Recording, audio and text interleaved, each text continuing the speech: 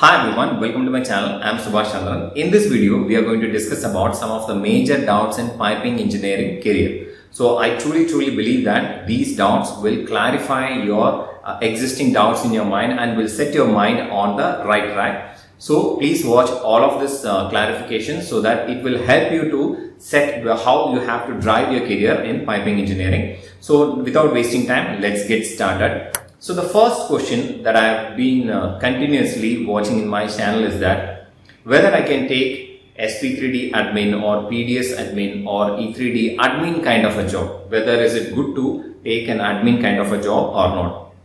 One thing I wanted to make it very clear is that admin kind of a job is an IT kind of a job. It's nowhere related to the engineering jobs actually, because these jobs are going to support the engineering. Basically, you're going to work on the background of the software in order to support the software utilities, and if there is any bugs in the software, that you will figure out.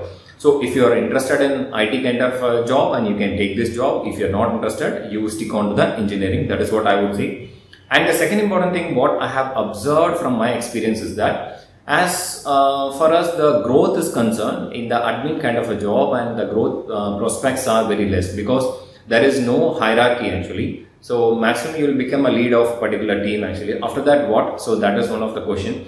It could be maybe I am not, maybe I haven't seen such thing, but according to me, growth prospects or the growth opportunities are much better in engineering areas. In engineering area, you can become anything actually. See, for years, and if you are a piping engineer, then you can become a project engineer, then you can become a project manager, or you can start your own company. So that's completely a different area. So this is it actually. If you are interested in IT kind of a job, please take it. If you are not interested in IT kind of a job, don't take it. Don't choose any field just for the sake of money. It will not help you in a long run. So now let's go to the point number 2.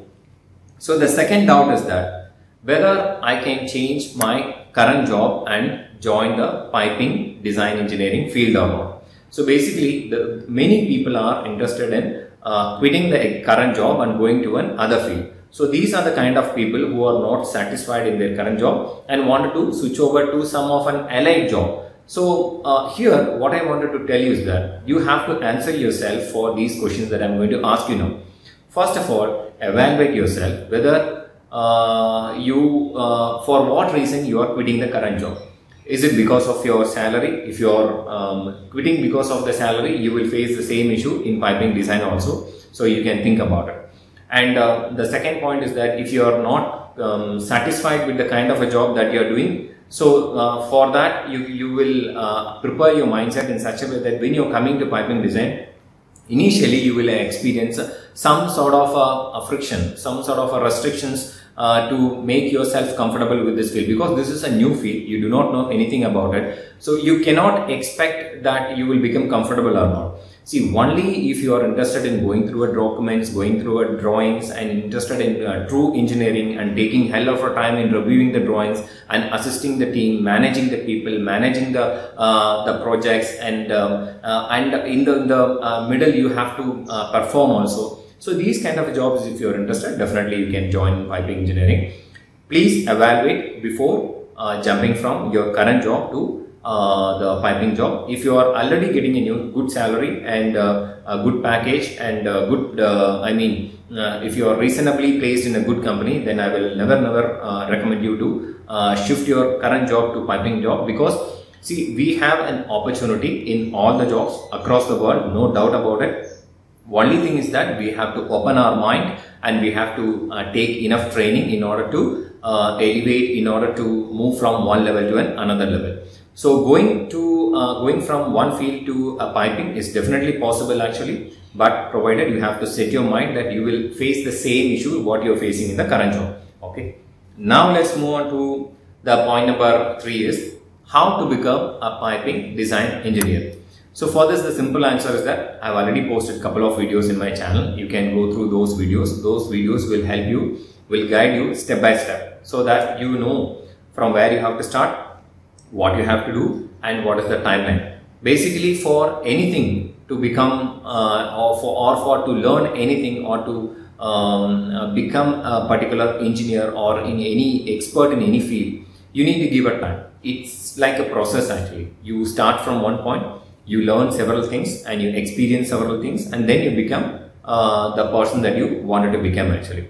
Piping design engineering is also like that. You have some set of things that you have to learn, set of experience that you have to gain, so that you will become a piping design engineer. It will become, it is 100% possible. Look at the videos, or else I will share the link in the description of this video. It will help you to see how you have to progress from one point to another point to become a piping design engineer. Now let's move on to the fourth point. The fourth point is, can I choose piping design engineering for better future?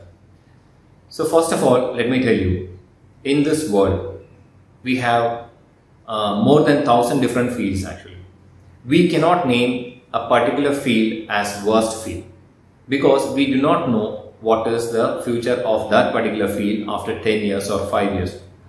But only thing we can guarantee is that we can invest ourselves in order to improve knowledge, in order to become better and better in life, in order to distinguish ourselves from all others, so that you will shine in whichever area that you go. So for this question, I will say that it's not only piping, all other fields in the world has an opportunity. It is up to you, and it is up to your caliber, it is up to your dedication, it's up to your hard work to become successful in any field, to make your future bright or to become successful, anything. It is with you actually. It's not about the field. It could be of any field. So please change your mindset in such a way that don't think that if you go to another field, you will fail, or if you come to piping, you will succeed. It's not like that. Any field, you can definitely shine better as long as you are set your mind, you're dedicated, and you can do hard work, and you are ready to learn also. Now let's go to the fifth doubt actually. How many different calculations are available in piping design engineering? There could be many, but let me share my knowledge actually. I think one of the major calculations generally we do in piping design engineering is the thickness calculation. In thickness calculation, we have thickness calculation based on internal pressure and as well as external pressure. And the second set of calculation we do is that branching calculation and reinforcement calculations actually. And the third, I would say, it's hydrodestic calculation. And the fourth, I would say some, blank thickness calculation. You can calculate the thickness of the blind and spectacle blinds based on the design pressure of the line. And I think another calculation that I've experienced is that pneumatic test calculation, which is actually not a part of ASME B31.3. It's a part of PCC 1. It's again one of an American standard, where you will find this calculation for, in case of the volume of pneumatic tested portion of piping is more, what you have to do. So basically you have to qualify this particular calculation to proceed for pneumatic test in your piping system. And the next is, there are other calculations in piping stress engineering, but as far as piping design is concerned, you have, the miter bend calculation. You have to finalize the degrees of the miter bend, and I think you have, I think these are the major calculations piping design. But if you go to pipe stress, you have couple of other calculations. Okay, see, one thing that I forgot is that the space calculation, which is the very generic calculation that we do, the space between two pipes actually. This also I have I think posted the videos in my channel. You can look back my previous videos to understand that. But in stress, we have some other couple of calculations, such as reaction force calculation and the nozzle loads calculations, and you have what do you call the span calculations. So there are many other calculations with respect to stress engineering. But as far as piping design is concerned, these are the generic calculations that we do. This is what I have experienced. Maybe I might not have experienced many things, but this is the general calculation we all do actually. Now let's go to the point number 6. Point number 6 is that, is it necessary to learn pipe stress analysis? This is one of the fantastic questions. See, let me tell you, At the beginning level, you don't have to show your expertise in many other areas. But definitely, if you wanted to lead the project, if you wanted to become a senior engineer or lead engineer or a project engineer, you wanted to understand this, the areas of piping, so that you can handle the whole projects. Say for an example, if you are a person who do not know anything about stress actually, so if any issues comes in your project, you may not be able to handle. At the same time, the person who has this caliber can handle the situation better and he will get promoted for the next level. So this is what generally happens. But if you improve yourself and if you learn new things, such as pipe stress analysis, pipe materials and constructions complexities, these things if you learn, it will help you in order to execute your piping design projects comfortably and effortlessly. So the answer is that it is really important to learn pipe stress analysis if you wanted to become a senior engineer or a lead engineer. So let's move on to the next question. The next question is how a fresher can get a real experience. So here what generally happens is that most of the freshers, they apply jobs from online portal without seeing the general requirements of the job. See, if you are applying for a job where 1 or 2 years of experience has been asked actually, so definitely they will expect you to deliver such a knowledge. But if you are applying for fresher job where only freshers are called actually, I don't think that you will be questioned for your real experience. So here the key is that even if you are going for any kind of interview, you need to have a basic knowledge actually. But if you are applying for 5 years of a job, the jobs which require 5 years of experience, then definitely you will be tested. So what I would say is that try to apply for a job which has a relevant requirement according to your caliber, according to your skills and according to your CV, so that you will not face this actually. And now let's come to the answer actually. See, if you wanted to have a real experience before working, it is not possible, right? You can only theoretically improve your knowledge. You can go through books and you can learn some softwares. You can prepare yourself actually. But true experience will come only from the working project. So as far as the true experience for a fresher is concerned actually, you have to prepare yourself in such a way you know the basic knowledge and apply for the fresher jobs alone, so that you will get an opportunity. But if you are applying for 2 years or 3 years experience job, definitely you will be questioned. For that, if you are ready, you can prepare yourself, you can take a lot of training. There are a lot of people available. Now you have Udemy, you have experienced people in LinkedIn. You can ask them to provide some training, or you can check any institutes where you can get this kind of a trainings actually. But as far as freshers are concerned actually, if you are applying for that particular job, nobody will ask you the real experience. So now let's move on to the next question. The next question is, what is the best institute to learn piping design engineering? There are many institutes and I will never name which is the best and which is the worst, because this is a biggest discrimination. See, generally your experience may vary from institute to institute. Even if you joined a good institute, you may not be able to learn something because your mind is not ready to learn. But if you are completely relying on the brand of the institute, that will never work. Let me tell you on face actually. But if you are interested to learn anything, you can find any institute which are able to teach you that particular concept.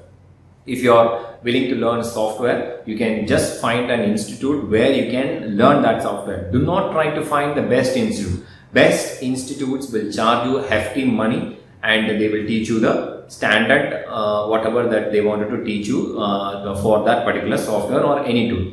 But if you are really wise enough and you have to think like this, try to list down your requirements, what you have to learn. Then find an institute. You can find multiple institutes or you can find one institute, but do not try to join, do not try to find the best institute. There is no such things. You have to go with your requirement. There is no such best institutes in piping design. Now let's move on to the next question. The next question is that, what is the future in rotary and static engineering jobs in oil and gas? See, as far as the opportunities are concerned, generally for rotary and static requirement jobs, the opportunities are less. But if you compare to the piping engineering, the number of opportunities, the number of jobs are more actually. In a company, if there is an engineering company, you can only see fewer rotary and static persons working, but the piping design engineers may be more actually. On that perspective, I would say that piping design engineering is far better than rotary and static, but in terms of technicality, both are equally same. Okay, this is what it is actually. Now you can decide which one you wanted to make. If you are worried about opportunities, then go to piping. If you are worried about the technicalities, you can choose either rotary or you can choose the piping also. But one of the advantage for rotary and static is that you will get an opportunity in the working plant. I mean, directly into the client side, like a petrochemicals refinery. But in piping, you get a very lesser opportunity in the client side because the pipings are more into the engineering consultant actually. But being a rotary and static guy, you will get a lot of opportunity in the client side. This is an added advantage in rotary. So this, I hope that this answer is quite enough for you to decide your decision so that you can choose which one is right for you actually. Now let's go to the last doubt actually. Which piping software should I learn to become a piping design engineer? So we have to understand this actually. Piping softwares are tools and design engineerings are basically engineering guidelines and engineering principles and engineering concepts. Lot of people are comparing software learning with the design engineering. See, software learning is just a tool actually. Today we have PDMS, today we have E3D, but tomorrow you will have some other software actually. But design engineering guidelines and principles will not vary like that. So in order to become a piping design engineer, the first thing what you have to do understand is that you have to train your mind to become a design engineer. You have to give more importance to the guidelines, principles, specifications and the standards actually. But when you talk about softwares, see, softwares we could learn within a month or a week. Even if you are capable, you can learn within a week. But engineering concepts, engineering guidelines are not like that. It takes 25 years, it takes 30 years, it takes 40 years. So that is the weightage of being a design engineering and the software oriented kind of an activity. So generally those who wanted to become a designer are more concerned about the piping software. But if you are willing to become a design engineer, definitely software will help actually to in order to get the job at the beginning stage of your career, but it will not help you in the long run actually. Say for example, most of the design engineers after 8 years of their experience, they will not even touch the software. So if you wanted to become a design engineer, you have to understand this, that software is just a tool. To become a design engineer, you have to know both software and more of design engineering concepts and principles actually. Because currently, because of this competition, most companies are expecting you to have both softwares and knowledge actually. But there is no case that I have seen that with only software knowledge you are considered as a design engineer. See, if you are having some sort of good knowledge in engineering principles, it is easy for you to learn software. So there is no such thing like having learned one particular software, you will become a design engineer. But having said, piping software such as SP3D, PDS and E3D will help you to get the job at the beginning stage of your career. But in the long run, you need to have a engineering guidelines, principles and standards and specification knowledge actually. So I hope that this video will definitely help you to understand and clarify your doubts in order to set your mind on track. Keep this answer all the times in your mind so that you will not be confused in your career if you are into a piping design engineering. So I will meet you in another fantastic video. Until then, bye from Subhash Chandra.